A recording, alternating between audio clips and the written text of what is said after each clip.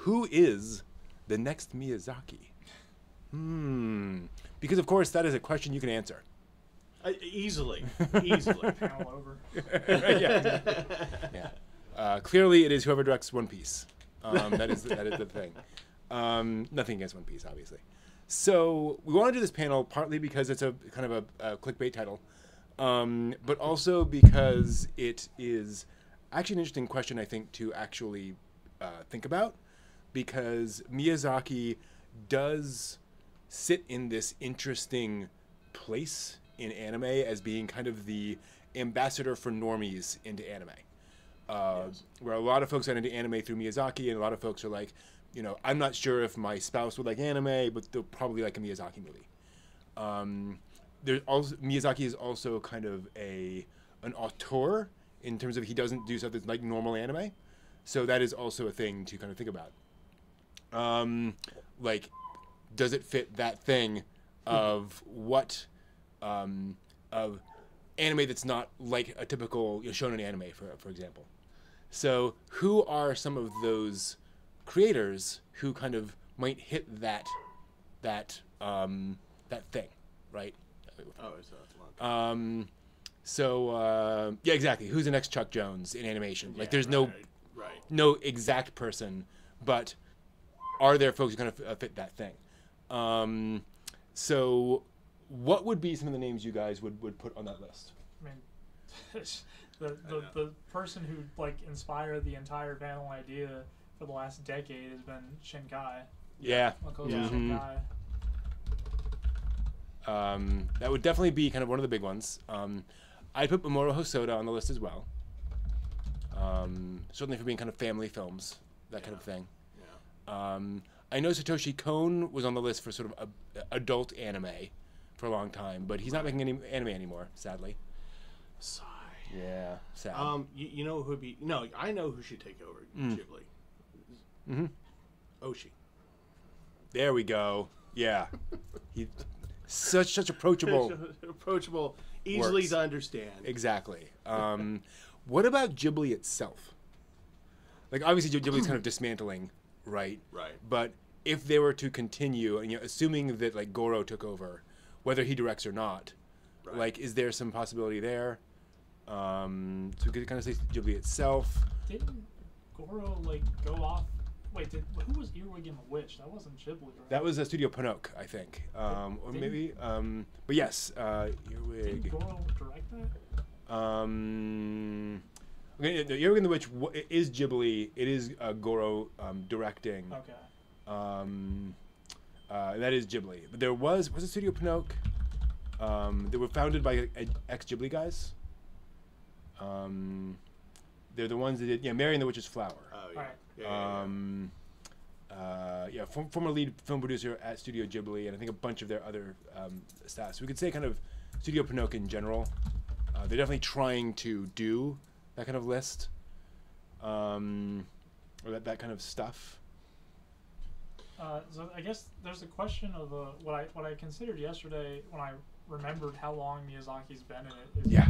Is he's been doing this since the 1960s. Yeah. Now I think the more relevant part of that is when did he become a household name, especially or like quote unquote household name in the U.S. And I mean definitely by 2001 when Spirited Away, because it was nominated for an Academy Award. Yeah. Right. But even before then, he had been very notable. So I guess a way to look at it is really new, really fresh directors who have been knocking it out of the park lately. Yeah. I mean, there's names like I think it's also appropriate to talk about people like Oshii and Hosoda because although they've been in it for a while, compared to Miyazaki's runtime, they're relatively new. Right. Yeah, like Shinkai has been in the game for 2 decades at this point, but he's still only 51 years old. Yeah. Right. Compared to Miyazaki's age. Yeah. By Miyazaki's standards, he would be making Nausicaa now. Right. Yeah. Right. So it's so early. And I mean, the most direct comparison is that Shinkai has had his breakout movie. True. Technically he's had several breakout movies, but Your Name was the one that really skyrocketed him. Yeah, to your point, I think that it has to be lightning in the bottle again. So you'd have to have these people like Shinkai, right? And Goro and people coming together, not just because of who they are, but what each person brings to the table. Because like I'm thinking of like when we think of Ghibli, we think of fantastical backgrounds, and Shinkai is just a master of just making these beautiful things in the background and stuff like that. So it might be just like all these different people coming together and just going, oh hey, we can do the thing, and then making a studio out of it. And, the further question is too is to like what Brent mentioned at the beginning of Miyazaki bringing it to the point where you don't even watch an anime; it's a Miyazaki film. It's not really. Like, who is able to get to the point where it's like, oh, you're not watching an anime film, you're watching a Shinkai film or a Hosoda film. None of them have quite reached that same plateau yet. Yeah. I think the argument is between the old guard and the new guard of like. Sure. Miyazaki is getting up there in age, but even people that have been around him since like the 80s, like they still have a pretty good future too. Yeah. Like Anno still has a future. We don't know if he's going to be doing anything anime related, but he's doing stuff. He's doing plenty of live action stuff. Yeah. And it's the pros and cons is that with the older artists or the older directors, it's much easier to have a point of reference for what they've already done and where they can stake their claim, versus the fact that some of them may not be as prolific as they once were. Some of them may not be doing anime anymore. Whereas the newer ones, you see how strong they are out of the gate, but you have no frame of reference for how strong they're going to be going forward. Yeah. I think the one I wanted to talk about specifically, who's had a pretty big splash lately, is the guy who directed Bocchi the Rock and Free Run. Keiichiro Saito. And he was doing episode directing and key animation. And I think Bocchi. Well, I don't believe Bocchi was his first directorial. I think it was his first major directorial debut. And those two have been pretty widely received. And this was actually a question I was asking myself like a week ago, as to like, who are the new names? True. There have been plenty of names that I'm familiar with in the early to mid 2010s and like late 2009. You do have Naoko Yamada, you have Rie Matsumoto, you have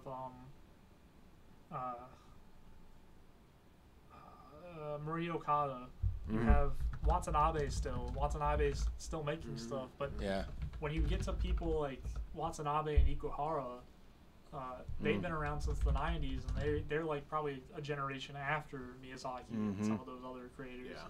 But they haven't been as prolific. Like Watanabe and Ikuhara make one thing every like 5 to 7 years.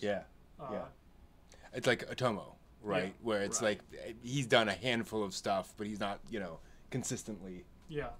And it's a question of like who can reach Miyazaki's height, because you've had in the same time frame as Miyazaki, you had Junichi Sato and you had Osamu Dezaki. And those two were like grandmasters in their own right. But the problem is like they're not on the same level as Miyazaki. I think you also have the situation of consumability, where I think movies were a lot easier to distribute back in the 80s, 90s, for example, compared to a TV series. So it was easier for Miyazaki's stuff to spread than for Rosa Versailles to spread. Right. Even in like a fan sub situation. So I think Miyazaki had that benefit over a lot of his peers. Right. And I think the trick here, the trick to the question who's the next Miyazaki is whoever becomes the next Miyazaki is going to become such a household name themselves that they won't be compared to Miyazaki anymore. They'll have created their own path. And all joking aside, to that getting to that point, the one who does these movies and gets the McDonald's endorsement, like being serious, getting those kinds of endorsements here in America, that's when you kind of know. Well, it also gets up to the situation of like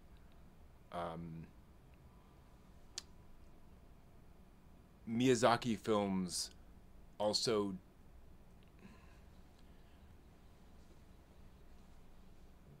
don't follow anime tropes enough to feel distinctive. So like I want to bring up Naoko Yamada specifically because A Silent Voice, as amazing of a film it is, feels very anime. Yeah. Right? It is very close to all of the tropes and styles of a TV series. So it doesn't stand alone the way Castle in the Sky stands alone, which is its own aspect. I think the other complexity is that when Miyazaki was coming up, there was more elbow room in the industry to tell different stories, original stories, to be a little bit more one-off, whereas now we're in a much more, what's the right term? We're in an industry that is very established. Here are our genres, here are the genres we execute on, and there are fewer weirder anime than there were in the 80s, for example. That, and you didn't get that it's not franchisable. I mean, that's one of the things about Ghibli is that it's not really a franchise. True, yeah. And all the movies that Miyazaki has done, none of them are franchise. Like, have we gotten a part 2 to Nausicaa? No, we haven't. Right? So when you have when you have an industry now that places an emphasis on franchises, like I'm looking at Fate Zero and all those guys, where it's in JoJo and all them, where it's just like this massive thing, because you gotta keep the franchise going. Meanwhile, Miyazaki, all he has to do is more or less wake up, let the kids play with chainsaws as he's coming up with an idea, and boom, there it is. He can do the one thing, and he can be done with it. And most importantly, he can move on to the next thing. Yeah, that's and true. He's not worried about what people are going to think about what the next thing is. That's actually a really good point. That I think Miyazaki's success has as much to do with him creating Studio Ghibli, with having a safe space within which he can create his own original works, that is funded by a extremely successful business person. So he's not beholden to saying, well, we've got to keep the franchise going. Girls and Ponds is a great example where, like, much as I love that show, that is very clearly a thing that pays the bills. Yeah. And they love it and they do good stuff with it, but it is meant to be something that they can keep on making more Girls and Ponds stuff with. People are in chat are asking a very interesting question. The next Miyazaki might come from China. Yeah. And that's a very good point. The Chinese have caught up real quick. Yeah. Now the question is, will there be the ability to have that kind of longevity and that kind of originality out of China? All kidding aside, if they ever decide to do Genshin Impact the movie, that's gonna be something. Yeah, Billy does good stuff. Like they the animation. Well, that gets back to a lot of our question too, where it's like what makes Miyazaki special is not even the quality of the animation, it's the approach they take to that animation. It's that we're going to do this 15 times until it looks as naturalistic as possible. We're looking for that kind of a skill. There are lots of studios that can do anime at a high quality bar. It's the way in which you do that. There's a lot of people, some people in chat talking about how Miyazaki got to the point he's at. I think it's the parallel is not for someone to copy Miyazaki's path to become the same success. It's what are the situations that we're dealing with today, and like what is the environment we're in today, where like who is going to ride the lightning and like actually end up by using all of today's technologies, globalization. Standing on the shoulders of giants, how are they going to use that to forge their own path and become that same level of auteur as Miyazaki? Because Miyazaki is not technically innovative, right? The animation he does is very much the way animation is done, and he brings in like computers where necessary and so forth. But it's not like he's reinventing cinema when he's making his films. So I completely agree. It's like who can ride that wave? I thought Makoto Shinkai would be the one. I mean, he's come the closest. But the interesting comparison here is that you mentioned Miyazaki's films not feeling like anime. Well, Shinkai's breakout film was the one that felt most anime. Right. It's like, Yeah. I mean, Weathering with You and Suzume like took cues from Your Name, but Your Name is like much more anime looking characters, much more anime tropes in how the characters behaved, much more anime humor, but something clicked and everybody was like, this is it. Like, and his most Miyazaki-like movie, Children Who Chase Lost Voices, nobody saw. Right. Somebody pointed out in chat that there's been Miyazaki's like Kubrick, and Kubrick had a lot of imitators. And I think we saw Shinkai try to imitate Miyazaki, and he failed miserably, at least critically. Yeah. I mean, I think there is merit in Shinkai exploring new ideas like that. Sure. I would like to see him do Please another do that. fantasy world. Yeah, absolutely. But I would like for it to be like a wholly Shinkai thing. Yeah. It's one of the things that excited me about Suzume, because Suzume felt like he was stretching into that fantastical element. He was doing something a little weirder. You know, one of the characters is a chair. So it does feel like that. He's starting to build his universe. He's got his own studio. Yeah. He's got Comics Wave. Yeah. But he also Shinkai also needs to find a book to read and say that I'm making this movie off of this book, like Boy and the Heron, and have that book be almost nothing like Boy and the Heron. It's a good book. It's a good book. Don't get me wrong. Yeah. How do we live? Yeah. But, that happened with Howl's Moving Castle too. Yeah. It's completely wholly original. But it's based on that. Yeah. How? Kiki was a book too. You know. Yeah. It's and for one of his, lesser known but still well-to-do projects, Anne of Green Gables. Yeah. I don't know how closely it mirrored it. So that was a very direct adaptation. Okay. But that was more Takahata. He was driving that one more than Miyazaki. In fact, Miyazaki left Anne of Green Gables like a quarter of the way through to do Lupin.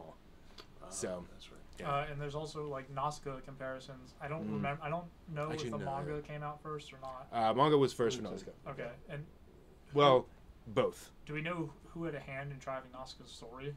Miyazaki. Okay. Yeah. Because there are notable differences in the manga and the anime. So the difference there is that he started the manga.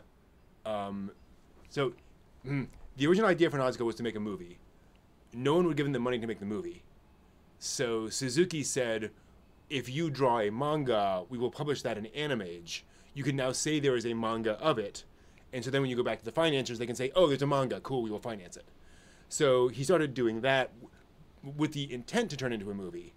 Then after he made the movie, he was like, there's more legs here. So he expanded the story dramatically in the manga way beyond what the movie is, to the point where the ultimate plot and themes of the manga are much more subtle and more complex and kind of not quite contradict, but are much better fleshed out, if you will, than the movie is, because the movie is only so long. So it's very complicated there. Right. Let's see here. I think people are talking about franchise, and like the other thing to compare to is that I think we have less movie directors to go off of in today's formats as opposed to TV directors. True. There are directors who are branching out into movies, but a lot of them do end up just returning to like 12 episode or 2-core, 1-core stuff. Yeah. And it's not to say that their movies weren't successful. It's just sometimes it's hard to even get a grasp on what's going on because I think Mori Okada's directorial film debut was Makia, and like I think that was moderately successful, but I haven't heard anything about Mori Okada doing a new film. I mean, she did a completely original manga and a TV series in the last few years, but it's even hard for me to think about movies that are coming out that are anime originals. Yeah. Well, and it's kind of like what Hosoda said, where he said once he had all of his experiences with Toei and Ghibli he was like, I need to found my own studio to do this. You know, I can't make this if I'm bouncing from studio to studio, making a film here, a film there. I need kind of that safe space in which to do this. And I think his studio is more of a production company than like a, you know, like I think he actually hires Toei basically to animate it, or they work together. But there is that aspect that, you know, if you're doing an amazing one-off anime film, it seems to be a single thing. And you go back into the industry and continue doing other stuff, you're not, you know, it's a lot harder to do another interesting film. Right. And that's interesting because with a few notable exceptions, the TV series are the ones that, or the movies are the ones that get a lot more global recognition than TV. Like, we have the most famous exception of Demon Slayer today. Yeah. You have things that are getting pushed on Netflix, especially like Spy Family is actually becoming more mainstream too. Absolutely right. And then Attack on Titan, Sword Art Online, the shonen stuff is still making a breakthrough in Western audiences, but nothing is making a breakthrough in global audiences like Miyazaki's stuff ended up doing. And I guess it's besides like Shinkai's rare, like Your Name made a breakthrough, but I don't think Weathering with You and Suzume made nearly the same impact, the same splash. No, definitely not. Definitely build up. It's a little bit easier to throw a television series onto a streaming platform.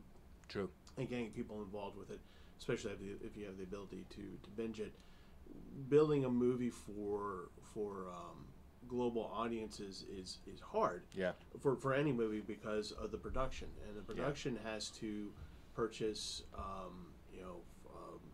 film distribution rights, and they have to get it out there. And there is still some for globally speaking, unless Miyazaki got lucky. Honestly, and so when you say Studio Ghibli, all the distributors and all the production houses are going to go, oh, we're going to make the monies, we're going to make the monies. You put out Suzume, a beautiful movie, and they're going to be like, did she go who? Literally, and they're just going to be like, well, we don't know this guy. Yeah. And it's kind of hard when you're established in a certain market, and then trying to convince other people, no, this is really good. This guy's really, really good. We need to give him that chance and get him out of here. So it's a big. It's unfortunately it's about the monies. Well, and as John's pointing out in chat, we do live in the age of remakes and adaptations and coming back to things over and over. So there's even less of a market. Like, if a company has a slate of 5 things coming out this year, and now 3 of those are remakes. There's just only so many slots for original stories. Think about all the, not to touch on a sensitive subject too much, but think of all the superhero movies in the past year that were killed. Yeah. Even after post production, they were killed, and they're just not going to be shown. And just for the sake of being able to remarket a known quantity and saying, oh, how are they going to do it this time? And instead of just saying, we got something new and unusual for you to see, thought-provoking, instead of being hating on Reddit because so-and-so played the role of such and such. So why don't we have something, there you go. Yeah. There's also the point that, and like Corner Scream T is mentioning in the chat, like just kind of the growth of a director. It should be pointed out, in fairness, like Nausicaa was not like a massive financial windfall for Ghibli. Right. Totoro was not a huge windfall. Like, it took them quite a few years to become a household name in Japan and to become like a cash cow, right? Like they were doing fine, but it takes a while to really build up that reputation. So I think. You look at Naoko Yamada. You look at some of the other folks who've done 1 or 2 things, and it's like maybe they could, they just haven't built up that library yet. In fairness, some of it I think too is like just the weight of the studio behind it. Yeah. Because like we know why Miyazaki became so popular in the U.S. and it's not solely because of the quality of his work. It is mostly because of Disney being behind it.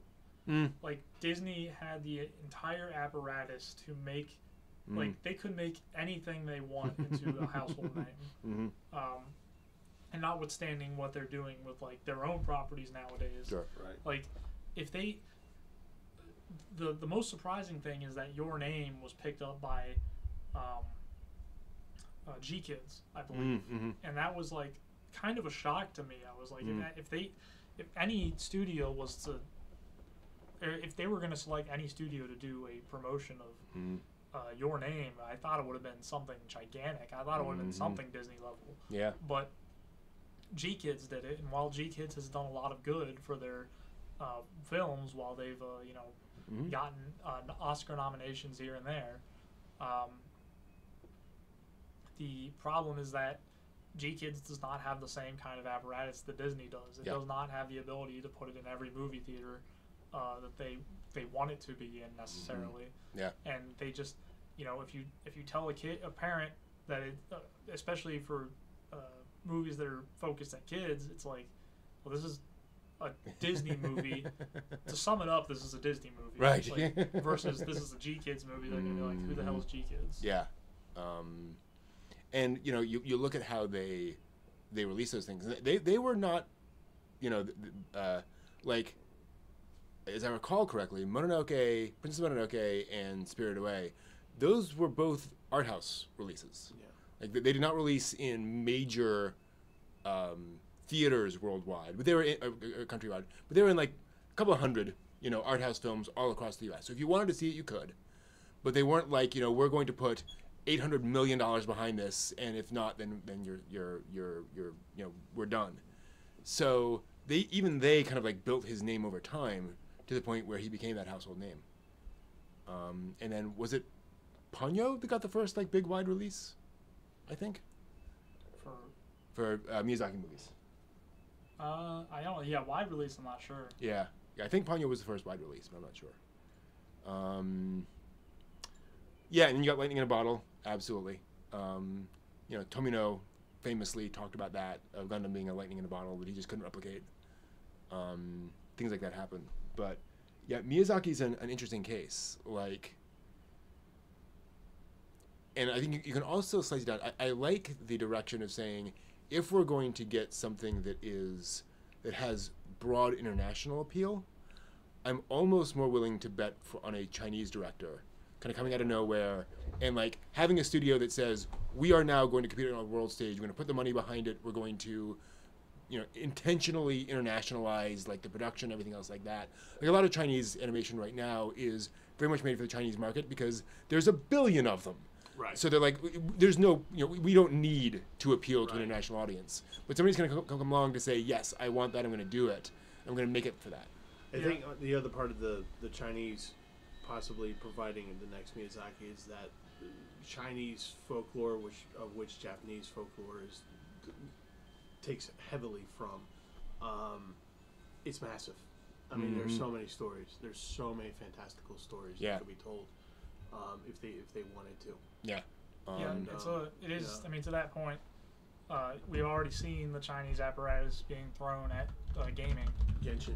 Genshin by itself is like, of course it had to catch fire in China before it caught fire anywhere else. But it's like, they are making a lot of forays into AAA games now too, and like they have enough.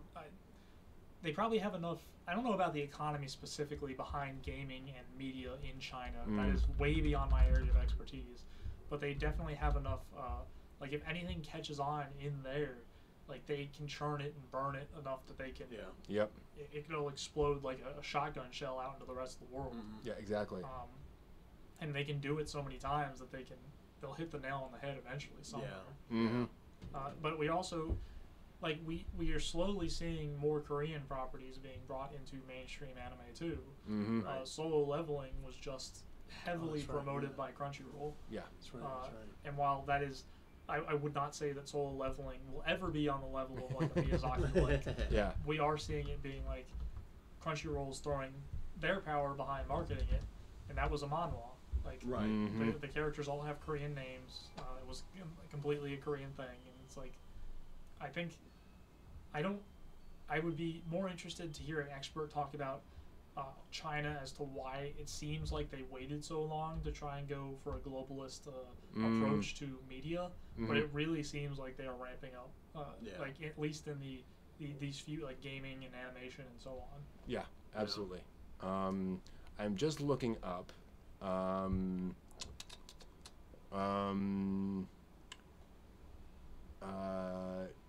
Neja was a 2019 Chinese animated film that made $700 million in 46 days in China alone.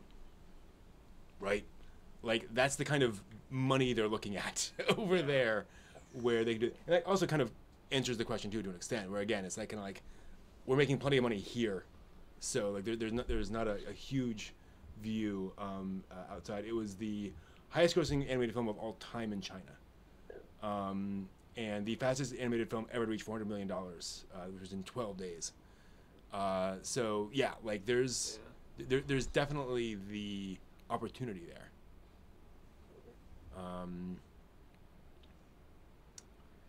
Yeah, no, you're absolutely right, Jaden. Like, it's a very different market where, like, they don't they don't have to mention names.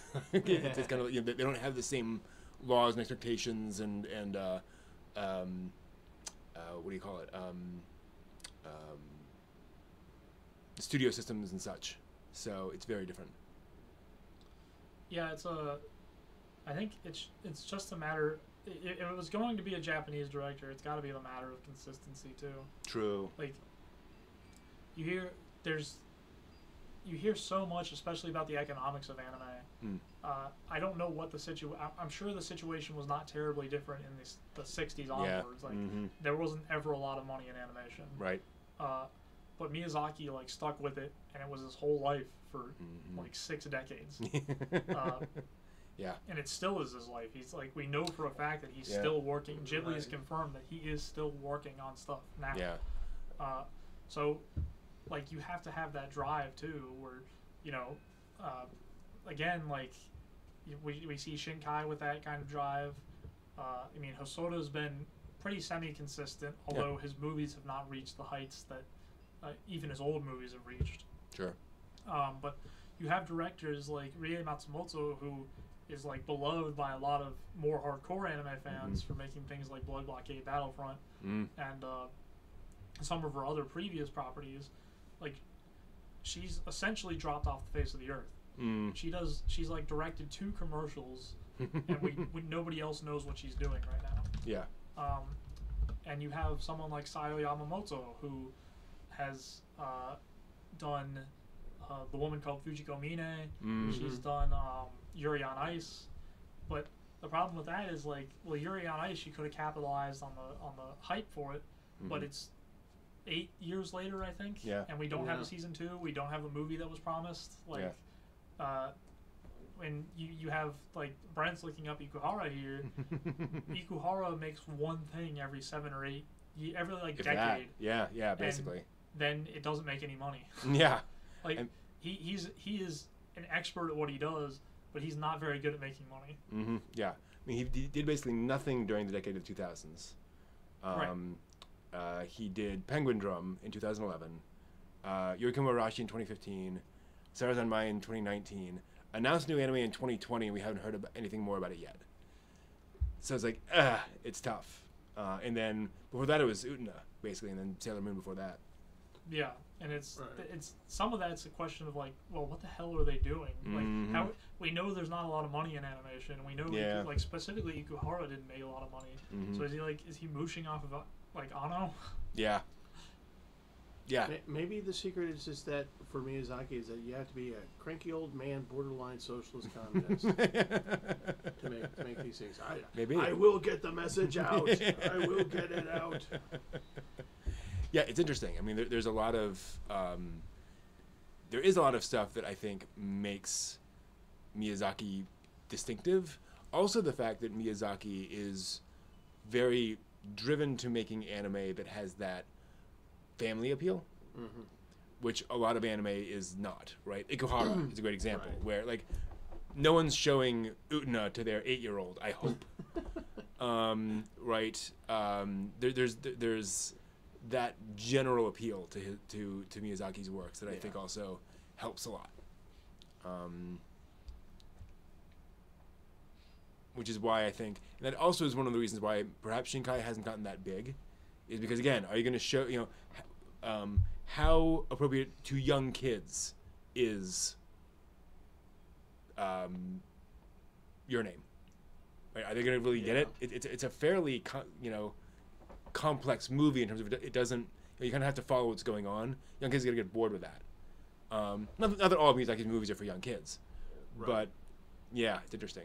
Yeah, it's the rare instance of like a universal appeal of Miyazaki. Like adults will watch Totoro and get something out of it. Kids will watch Totoro and get something out of it. Mm-hmm. That's the same with almost all of Miyazaki's movies. Yeah. I mean, you have The Boy and the Heron is probably one of his more complex films. Mm-hmm. Oh, yeah. I mean, compared to you can compare it to Mononoke and Nazca, where it's like those were more adult leaning, but you would not totally be opposed to showing a kid something like Nazca. Sure. Maybe Mononoke, just strictly based on a PG-13 rating.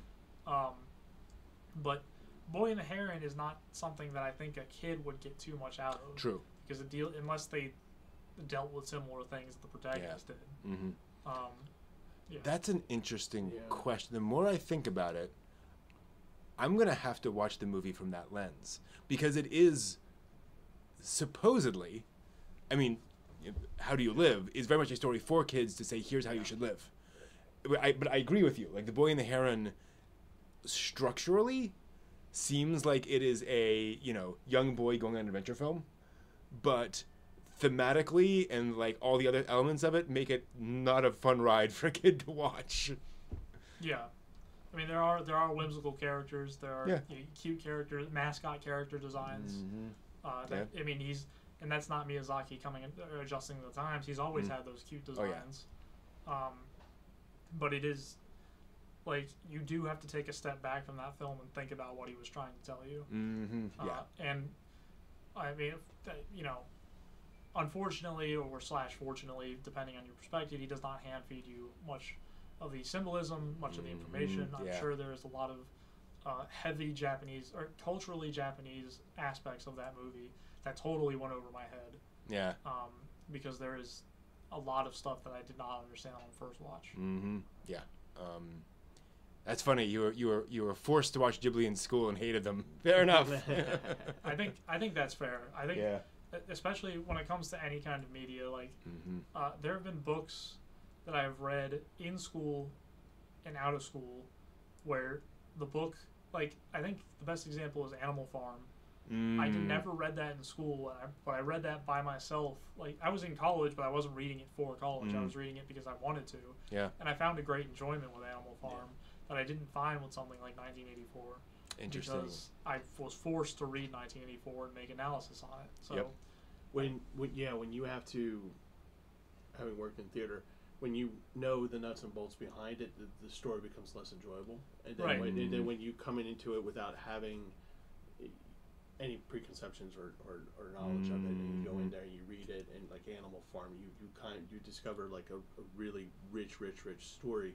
And even if you don't, as a kid, don't understand some of the symbology that's going on in that story, there's still elements of that you're just like, oh, Napoleon's a jerk. You know what I mean? And there's a reason why he's a jerk. And those kinds of things. And the thing with Miyazaki is that it kind of occasionally suffers from what I call the Fantasia effect, where Fantasia is not a kid's movie. But parents bring their little Rugrats there all the time to watch this movie, and they just don't like it. Yeah. They just don't want it. But then, years later, maybe even 2 years later, that kid will sit down and watch it in front of their TV and just be like, oh, this is kind of fun. Yeah, some of it is like if you're going from the kid's perspective too, it's like I think most kids today would still enjoy most Miyazaki movies. Yeah. However, that does not necessarily directly translate for all kids' properties. Right. Yeah. I don't know if a kids show, even say like, I mean, what's a good example of a kids show? There are some timeless ones like Mr. Rogers' Neighborhood and all that stuff that you can still show kids, but they don't all. maybe like Johnny Quest is a good example. Yeah. Like, I don't know if you could show a kid that today. And like the comparison is like children are watching Demon Slayer. Right. Like, True. Yeah. And you know, so maybe it's a shifting your perspective of like what are kids watching today? Good like point. children, middle schoolers and elementary schoolers were watching Attack on Titan. Yeah. And we're watching Demon Slayer. True. And like for fans that are a little bit older, we like are like, that is not something that I would think a kid would watch. Exactly. Yeah. But it's Netflix is like, here's the new Demon Slayer, and this kind of like dovetails into a discussion we've had before of like, I think Demon Slayer is at the level of like a Miyazaki film where it's like, True. Yeah. they're not watching Demon Slayer is not an anime to an anime fan. Demon Slayer is a show that Netflix is showing you, and you say, I'm a fan of Demon Slayer, or like, you know, of this franchise in general. Whereas Miyazaki, you're like, I'm a fan of Miyazaki, but I'm not a fan of anime. That's actually a really good point. I think part of the complexity here, not to get this too much into like the history of it, is that we're talking about how Miyazaki got so big because he wasn't like anime. These days, that doesn't matter. Right. Like, anyone under 20, for anyone under 20, anime is another animated medium out there. And yeah, there's some, you know, disgusting stuff out there. And yeah, there's some sexualized stuff, whatever. But like, there's much less prejudice against anime now than there was in 1985, right? Or 1992.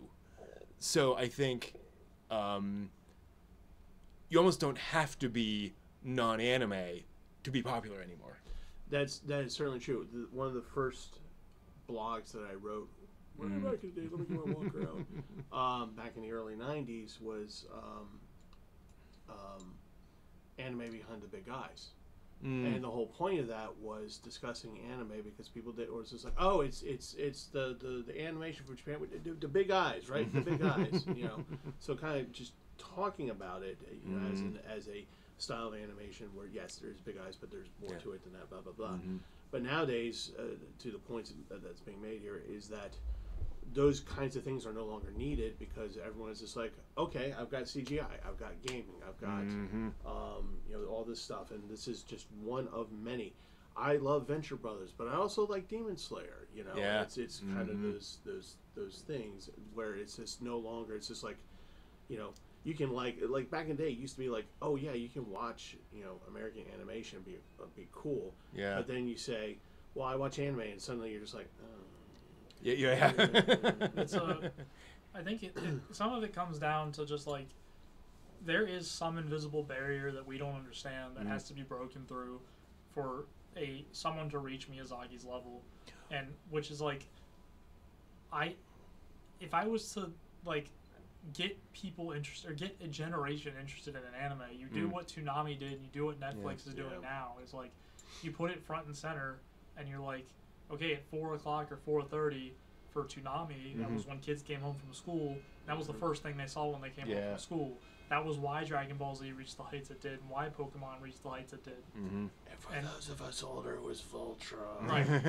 And then Netflix, like, because most kids don't watch TV nowadays, they watch streaming services and YouTube.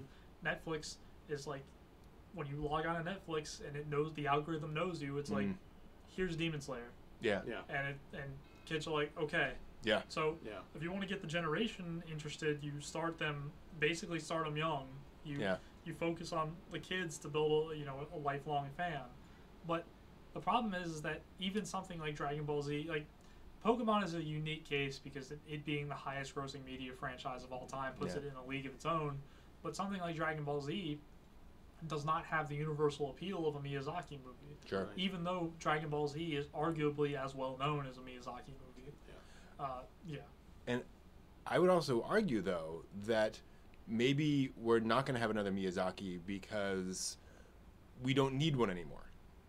You know, anime has become so much a part of the air we breathe, if you will, in that, you know, you go on Netflix, there's anime. You go anywhere you want, there's anime.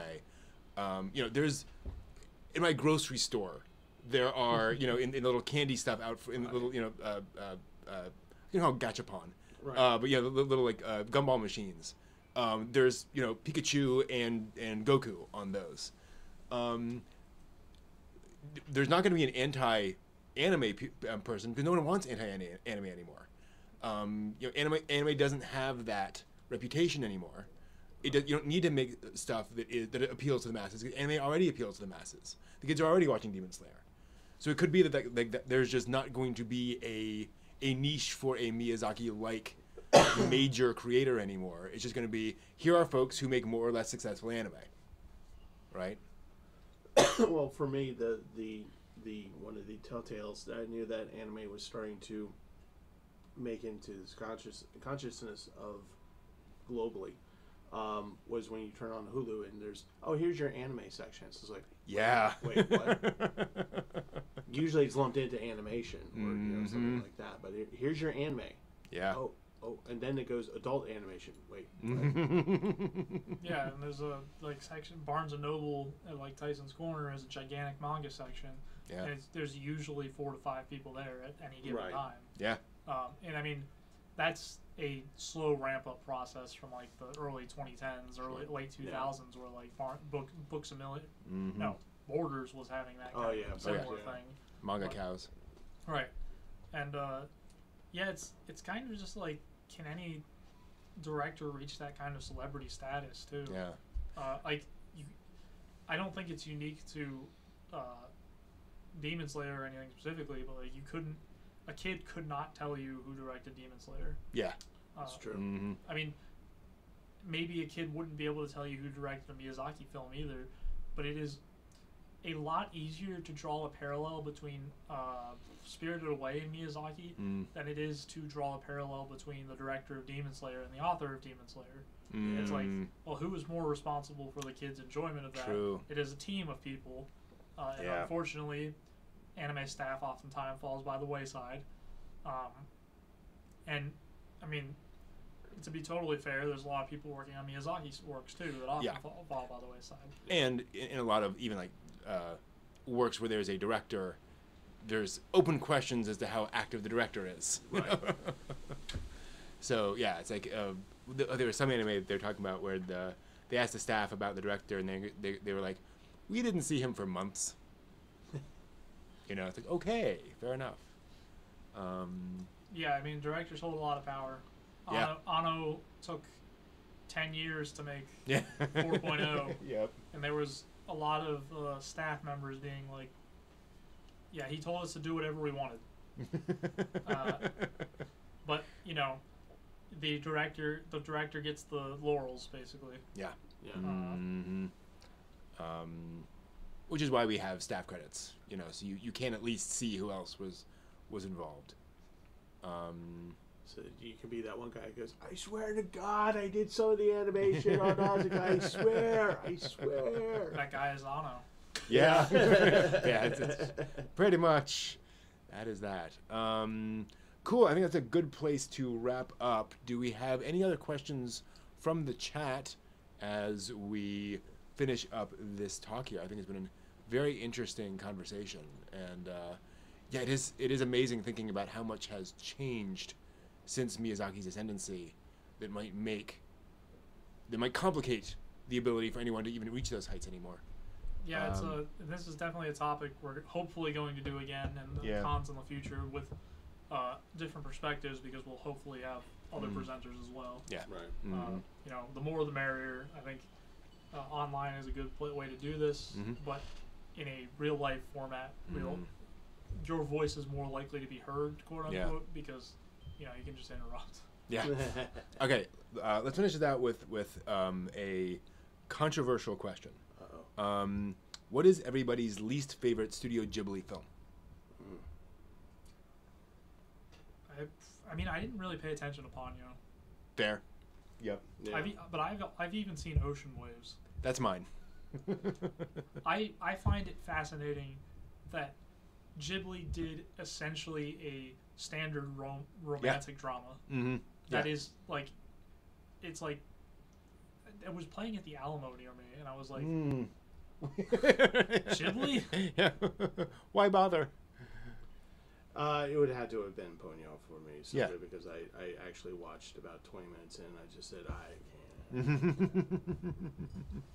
Yeah, and for anyone watching who's like, I love Ponyo. Ponyo's aimed at young children, and that's fine, right? And you can watch it for that. You can enjoy it for that. Totally fine.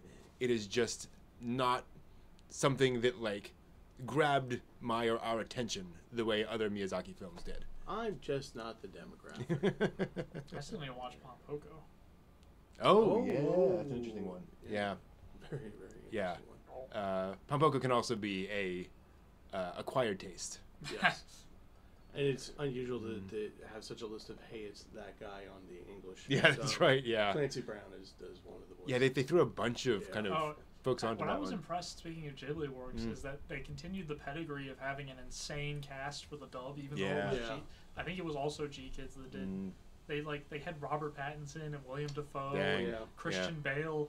Yeah, I was right. like, how are they pulling these people? Yeah, and I know like when originally when it happened, like when the word went out on Mononoke, who plays Moro?